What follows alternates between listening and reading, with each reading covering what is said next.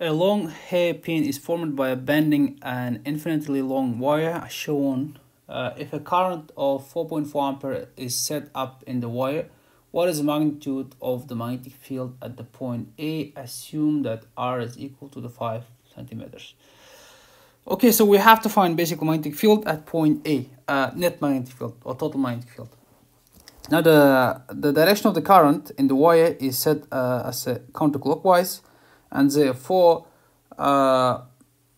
we assume that, okay, if it's counterclockwise, then magnetic field in this case will be out of the page, okay, out of the page. And then we need to find B net, okay, at point A. I divided this wire into 3 parts, as you can see here: infinite long wire 1, then semicircle, which is 2, and again long wire 3. The formula for the part 2, or for the second wire, the formula for the B is equal mu naught current divided by the 2R. Okay, this is actually this formula for the whole circle. Okay, this is a current, but however in our case it is a semicircle, so therefore we have to take half of this one.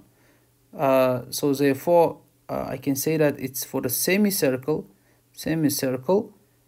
will be 1/2, so that will give us mu naught I divided by 4R, okay, for the semicircle.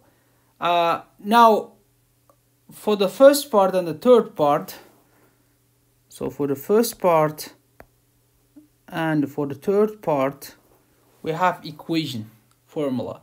Now if you take long infinite wire, if you take the long infinite wire, this is infinite, this is infinite, and if you want to find what is the magnetic field at this point, this is our distance at this point of P, okay, let's say it's point P, and this is the radius or distance from point to the wire, and we want to find magnetic field. When you have infinite wire and you want to find magnetic field at point B, then there is a formula where you have B is equal mu naught current divided by 2 pi R, okay. But however in our case, in the wire 1 and the wire 3, we are just looking for half of the infinite wire, okay. So that means we're not considering this one, but however we're considering only the half of the wire. Then what we have to do is basically we have to divide by 2, right? So that means mu naught I divided 2 pi R multiplied to the half of it, okay, because we are looking for half infinite, so I call it half infinite, okay.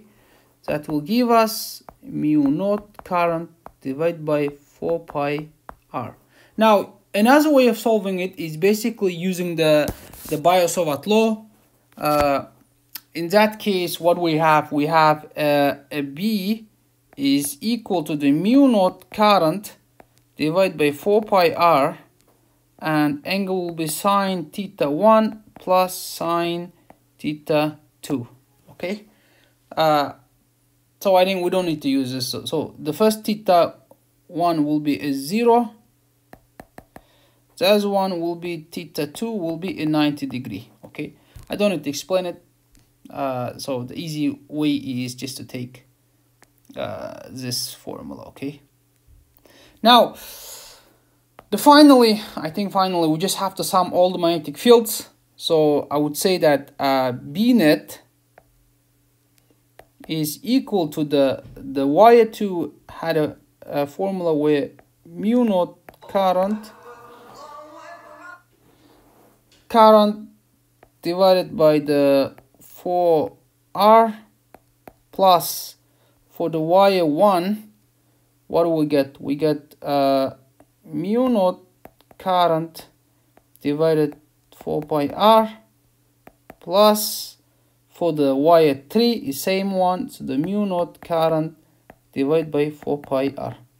So finally we got mu naught current divided by 4r plus mu naught current divided by 2 pi r.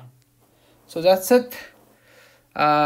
If you plug the numbers, you should get the answer.